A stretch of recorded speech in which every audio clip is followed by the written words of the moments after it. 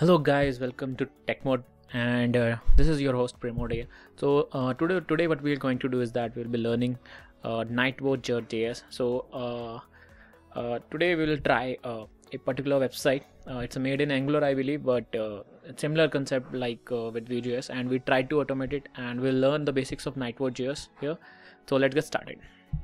So table of contents, a quick wrap up. We're going with introduction of NightWatchJS, and we'll have a VueJS app or probably a Angular app, and we'll try to understand the basics of NightWatchJS, and then we will move over to advanced concepts, and we try to use page objects if it is applicable in the case of NightWatchJS, and the last thing, as a software quality QA CICD, that is continuous integration and continuous delivery, means we are running our test cases using Docker and Jenkins.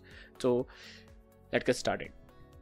So NightWatchJS is a basically node-based end-to-end testing framework for browser-based app, and it's a similar you can say about similar to Jasmine and all. It has a built-in test runner, and it supports cloud services like SourceLab and BrowserStack. That is, it has inbuilt capability to. So inherent capability means you can run your test cases on SourceLab and BrowserStack. It has support of CSS as well as XPath support, and it's easy to extend, and it's very flexible in continuous integration support. So let's move on.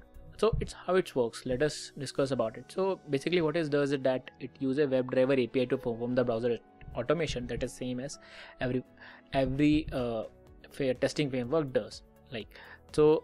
What it does that again the same thing. It's communicate using the RESTful HTTP API with the WebDriver, and it sends at least 2 requests to the web browser in order to perform a command action. So first request is basically locating the element, and next to perform the actions or assertions or whatever it is, or based on the actions that you have taken. So WebDriver, as you know, is now Web3 standard, and so we can perform RESTful HTTP function using by creating an upper layer of WebDriver API that is the same as the NightWatchJS.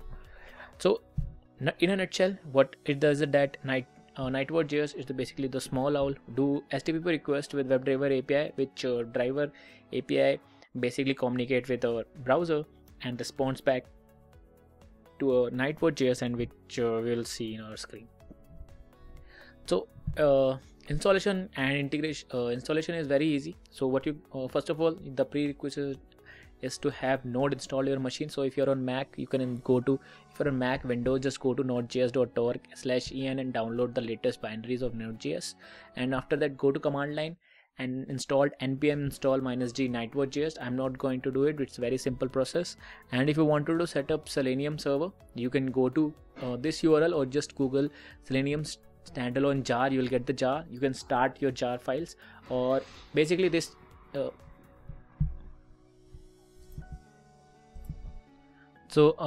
you can get the standalone jar with Selenium website.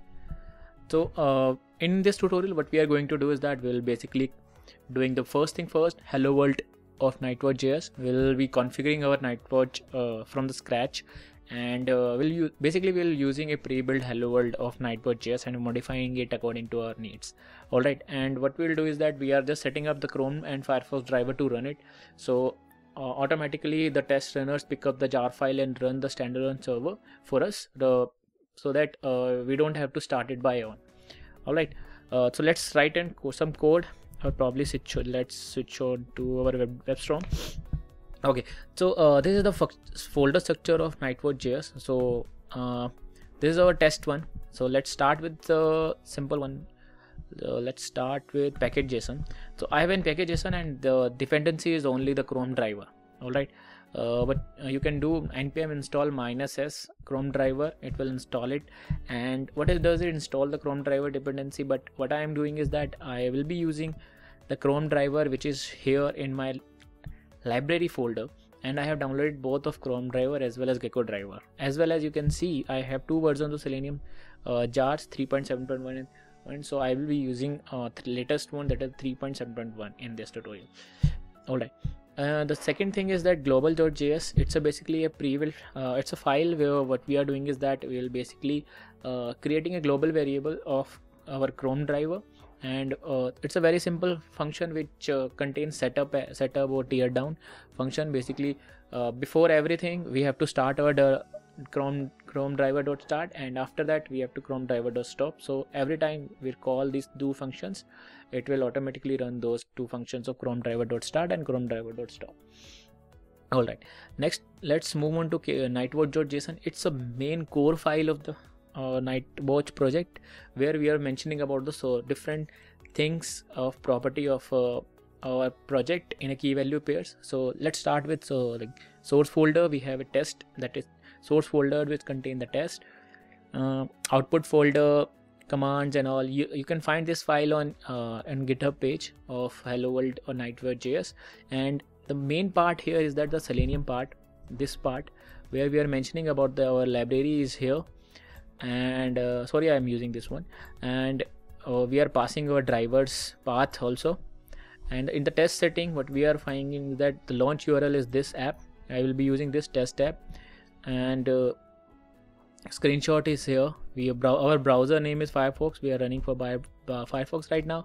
The Chrome capability is also there, and we have also mentioned the Microsoft capabilities if you wanted to run it. So we can adjust it on the runtime where we wanted to run for which browser we wanted to run. By default it will take Firefox, as you know already. Alright, so now let's move on to test one. So the test contains very simple file. It's a node project, so we'll start with module.export with curly braces, and there's only one function which does like this.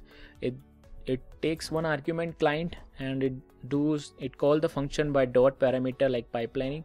So first of all we'll call the URL, we'll wait for the element of username, we'll put some username and password and click on it, and we'll just verify that we are reached the secure area, and that's all. So it's a very simple Hello World test. In the NightWatch we have only, if you think about it, we have only three major files: test, package.json, NightWatch.js, globals, and certain libraries. That's all in the project. So let's run the demo. To run the demo, what we are going to do is that we'll just type let me search NightWatch space, yeah, this one. Oh, sorry. So this one we're going to do, and we are just mentioning that NightWatch, we are going to run this test, this one. So let me click it. So it's going to start the Selenium server, and it will be running it. Let me show you in my this browser. So it has opened the browser. It's going to put username and password in it, and just going to verify it after it. So let's see how it's gone. So right now we have opened the URL.